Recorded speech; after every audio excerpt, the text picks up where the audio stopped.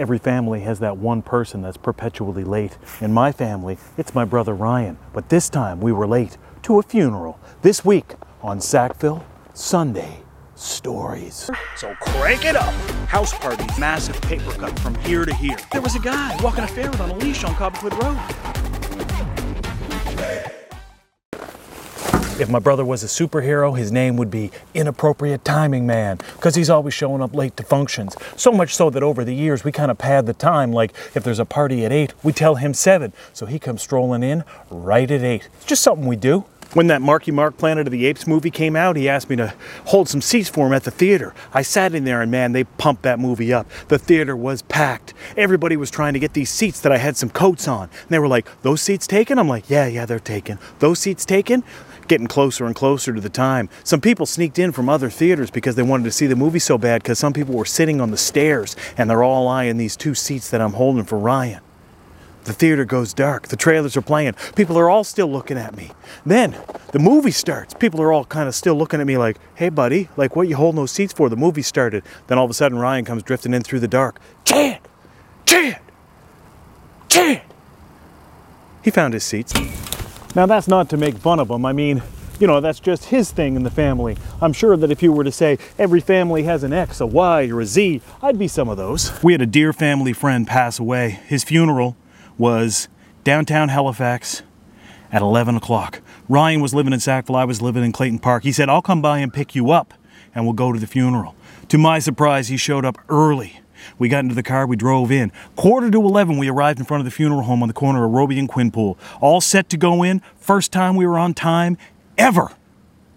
That's when Ryan spotted the subway and said, "I need a roast chicken before we go in. I didn't eat breakfast." And that is the catalyst for us being late to this funeral. Whee! Oh, my back. Oh, that was a piece of ice. We got to the funeral home, it was about 11:15. The funeral home was an old house that had been remodeled into a funeral home, so living rooms and parlors and sitting rooms and the like had been converted into viewing areas. Ryan and I walked down a long hallway with a doorway on the left. We stood outside because we wanted to make sure that this was the right room. We listened carefully. We heard the person's name. We was like, yes, this is exactly the right room. And we were making our ready to slip in.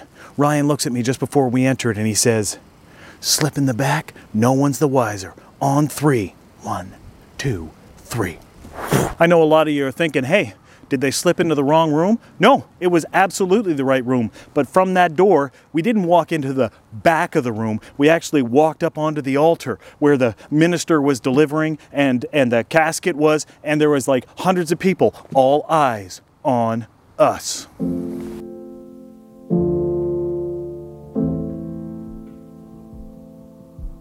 After we jumped out of the doorway, we were just briskly walking down the hallway. My brother looks at me and said, "There's no way they didn't see us." And it was true.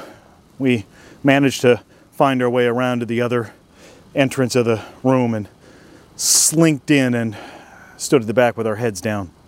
Who's the person that's always late in your family? Tag them in this video. My name is Chad and you're watching Sackville Sunday Stories on Sackville.Live, the channel for you, whether you're an old school Sack villain or a new school Sack vegan. See you next week. Sackville.Live is brought to you in part by the Doctor's Formula, plant-based supplements for professional athletes. And our friends at Quick Save Fuels on Sackville Road. Go to quicksavefuels.com to save.